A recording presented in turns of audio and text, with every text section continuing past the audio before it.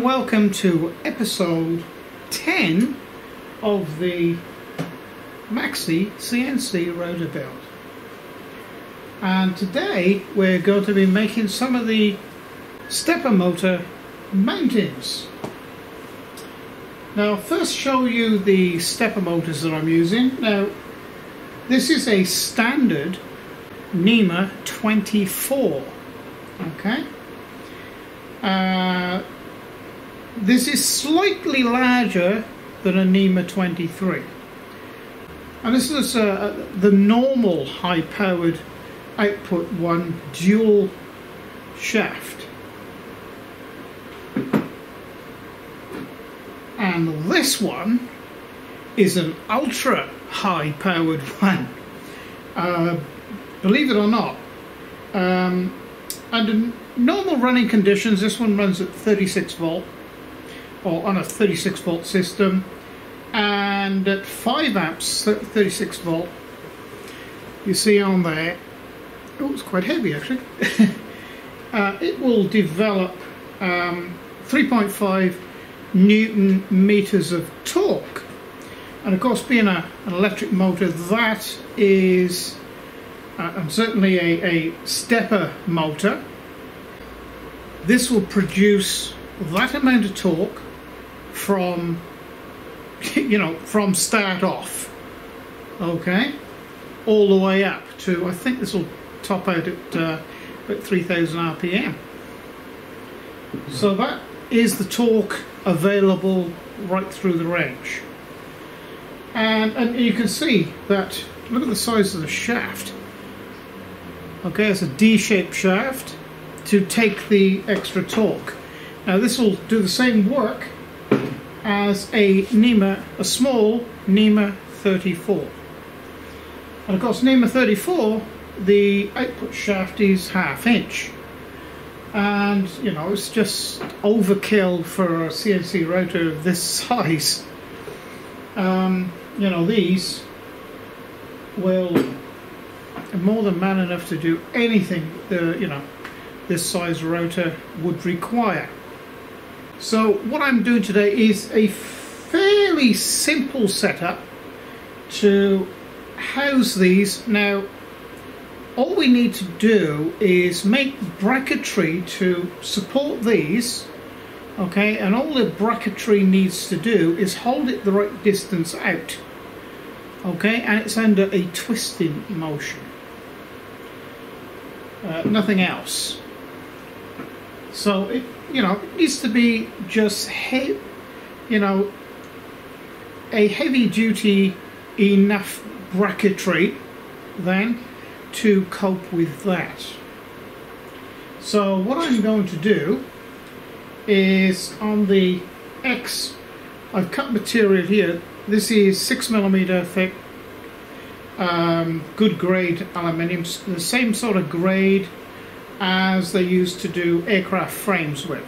Okay, so it's good stuff, quite strong. So this is going to be set up on the top that way around, backwards, and then I'm going to cut a slice out of this, which is the same material, and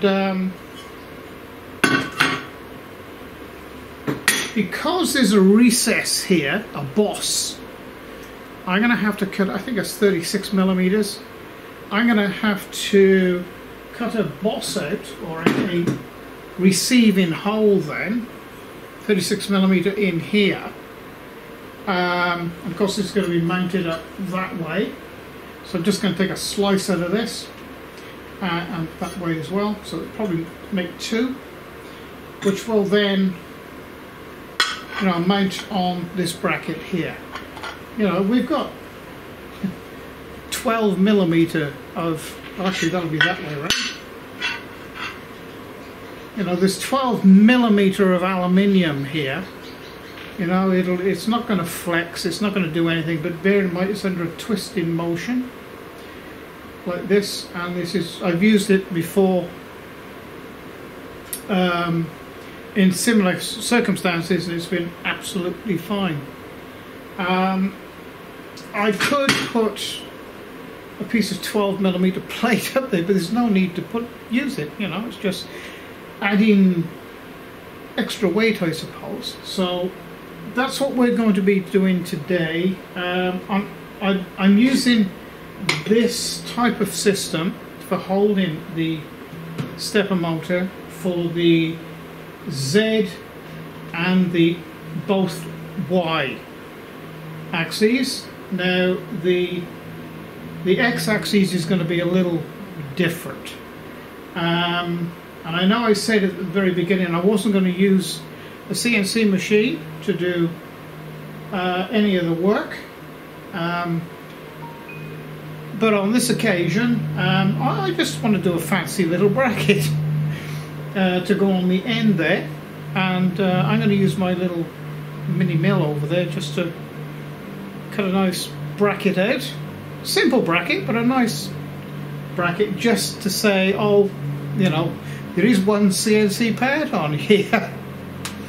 So okay, so we'll get on with that. About 2 videos back I did mention that I cut plate aluminium with a drop saw, which is normally used and designed for cutting wood materials. However, it is possible to cut through aluminium plate.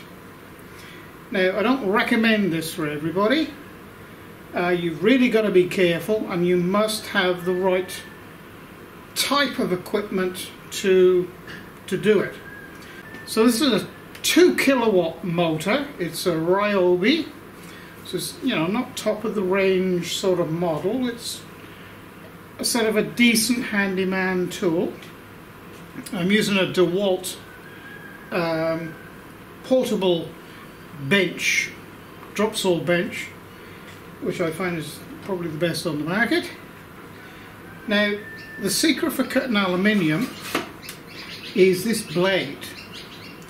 It's a very good quality wood saw blade with tungsten carbide tips, and I'll bring you in for a closer look at it.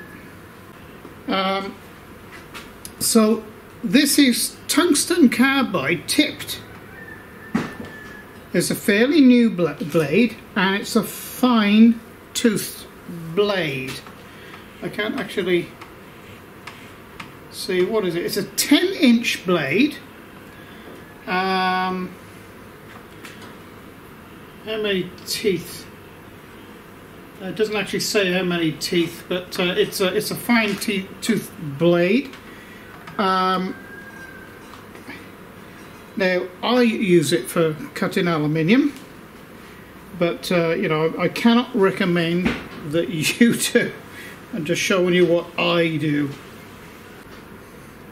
And if you're very careful, it should go something like this. Right? Securely fasten the plate aluminium down on the table. I've got a block of wood which extends the clamping mechanism ability further out closer to the blade. You don't really want to get your fingers anywhere near this at all if you so choose to do it. It should go something like this, very, very quietly. Start it up and feed the blade in.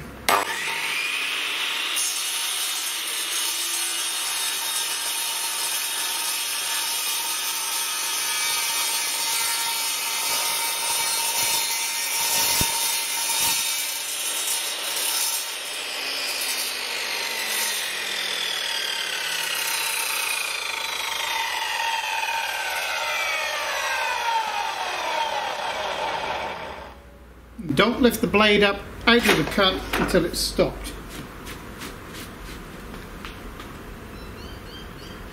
And it gives you a perfect cut. So the secret behind it is clamp it down firmly, then take the cut very slowly through, and do not bring the blade back out of the cut until it's stopped turning.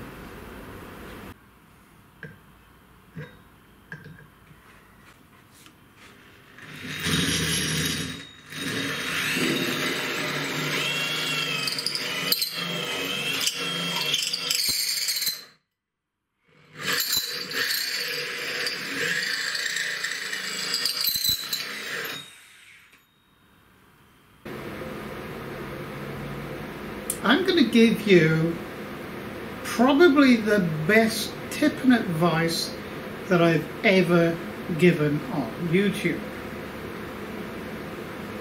And that is,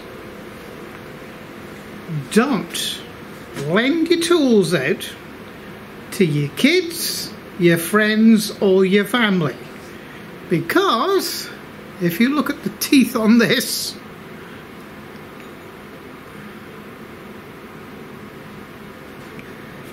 not very good, is it? Totally destroyed. So that's what happens if you lend your tools out to people that you think they know what they're doing. And of course, they don't.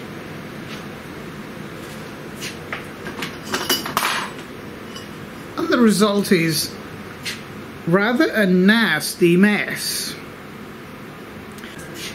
So luckily, not all is lost. Now, I'm going to go against the grain here a little. I did intend to make this CNC router just with powered hand tools, but now that's impossible because it's time of day on the weekend now where the shops where I could buy another one of those from is closed, or would be closed by the time I got there. So I'm now going to have to resort to a different method, and that is using my little CNC mill. So here we go.